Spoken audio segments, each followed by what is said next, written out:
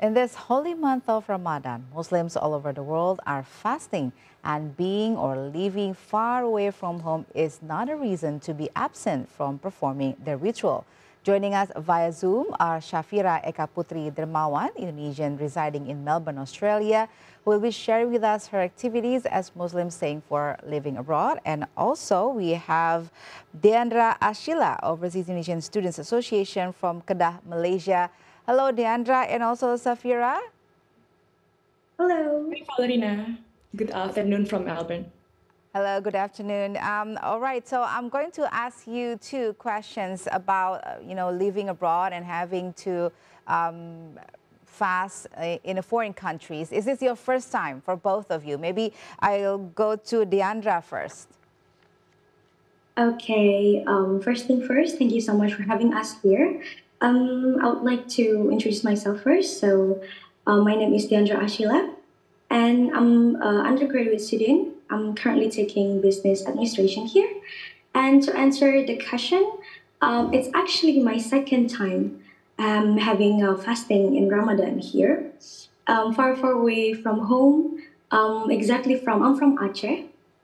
And yeah, it's my second time to have fasting here. Okay, that's good to hear. Okay, now how about you, Safira? Is this your first time? Sure, I'm Safira, master student at the University of Melbourne, and this is my first time doing fasting in Melbourne. This is not my first time fasting abroad before, but not for the full month, maybe around 3 weeks at max. So my first time doing the whole of Ramadan abroad. Okay. So can you tell us what is the most different things about doing fasting or having Ramadan abroad? Maybe I'll go to Safira now. Okay, I think what's the most different is the community feeling of celebrating and fasting together in Ramadan. In Indonesia, it's a Muslim majority country, so you know that most people around you, they are fasting. And for those who don't, they try to accommodate and respect us. They try not to eat and drink in front of us. And if you pass by a restaurant, you can see that they put up blinds on the windows so we don't have to see someone eating. And also, offices also adjust their work hours so people can get home earlier. But here, since Muslims are minority, we don't have the same luxury, I would say. Okay, that's from Australia. How about in Malaysia, Deandra? Yeah, actually, as we know, Malaysia and Indonesia are quite similar, but not really similar. But here in Malaysia, I didn't really find any difficulties since we can find food easily and it's all halal.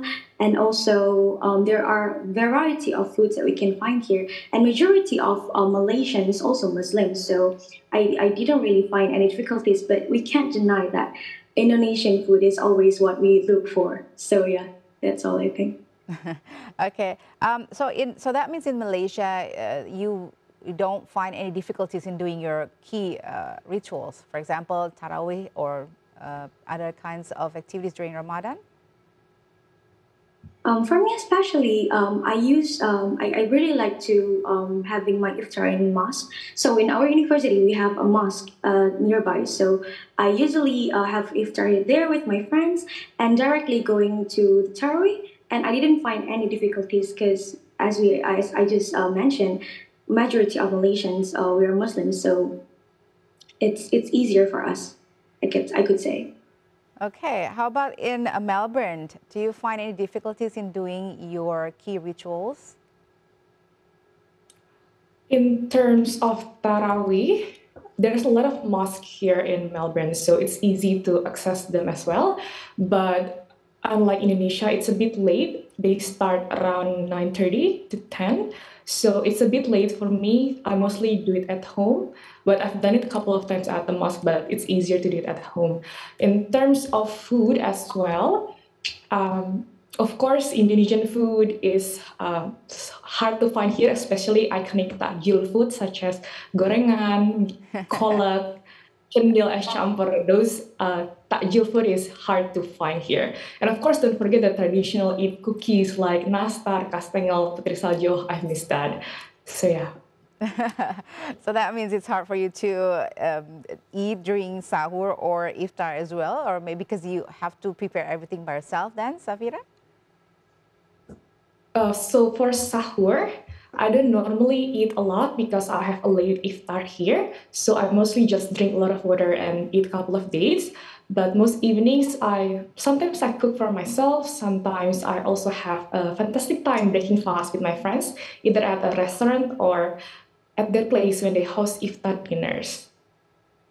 Okay, how about you, Safira? I mean, Deandra. Yeah.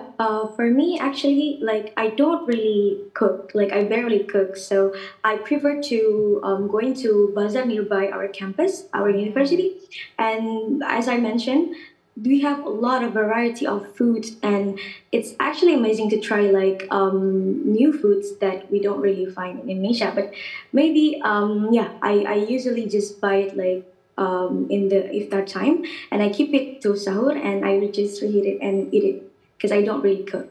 Okay, since you mentioned some traditional food from the locals, can you mention like maybe some of them to us? Malaysian food, yeah. The well known is nasi lemak, as we know, and also nasi kandar. And in Malaysia, like we have a really a variety of drinks that is I couldn't even mention one by one, like a lot of drinks that is just refreshing, and also like for the food, just like yeah, nasi lemak, and my favorite is ayam berempah. I Yeah, am. just like Okay.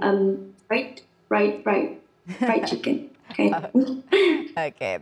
Now, my last question to both of you. Do you have anything to say to your family and friends in Indonesia? Maybe I'll go to Deandra first. um Actually, yeah, okay. Actually, I missed the moment that we having iftar together, and also like looking for like as Savira mentioned, like takjil as we know then, and also like yeah, I wish that I can be back and be with them now and maybe soon. Eat, I'll never know. That's All all right. for me. Okay. And now, Safira, go to you. I want to say Ramadan Mubarak for everyone. May this holy month be a time of blessings, peace, and spiritual fulfillment. I hope all of us get to celebrate this month with families and friends. All right. Thank you very much, Safira, and also Deandra, for joining us this afternoon in Indonesia.